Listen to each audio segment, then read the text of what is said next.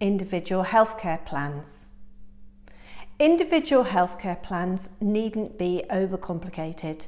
They're a short, clear guide as to the particular medical need, the triggers, the precautions, the management and treatment in an emergency, designed for a particular pupil. They're drawn up by the school, a healthcare professional, school nurse and the parent, and more often than not the pupil is involved as well, so that everybody is involved in their well-being and the care and the management of their medical condition. The idea is to ensure that they can participate as fully as possible in all aspects of school life. So there are various template individual healthcare plans that can be used.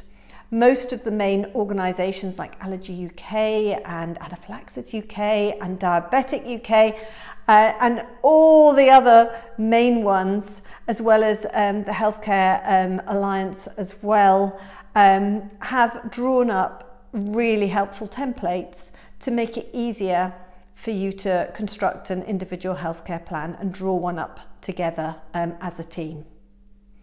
So key bits to have on your plan: written permission from the parent carer and the head teacher regarding any medication that will be brought into school to be administered by a member of staff or administered by the child.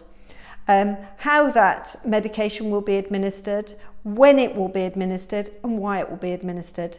Whether there's any additional monitoring that's required, any testing.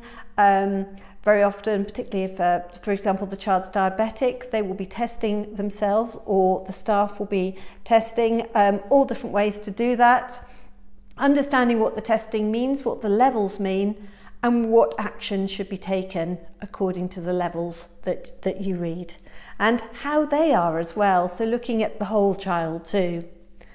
Things that might need to be done before and after PE. For example, maybe they would have a salbutamol inhaler if they're asthmatic before they start doing exercise. Maybe they don't, but things like that.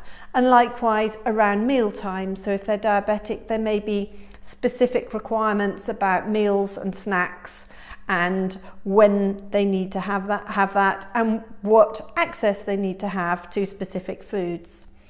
How the medication is going to be stored and how much access that they have to their own medication, because that's important. And certainly with things like asthma pumps, anaphylaxis, adrenaline auto-injectors, you need to have immediate access should there be a medical emergency. So really important things like that. What training staff need to be able to help in the management and assist the child at school, and anything else around the child's or the pupil's care. So there will need to be a continuous update of the individual healthcare plan as well, and that again needs to be documented and reviewed by the pupil, the parent carer and any specialist carers as well. So that is an individual healthcare plan.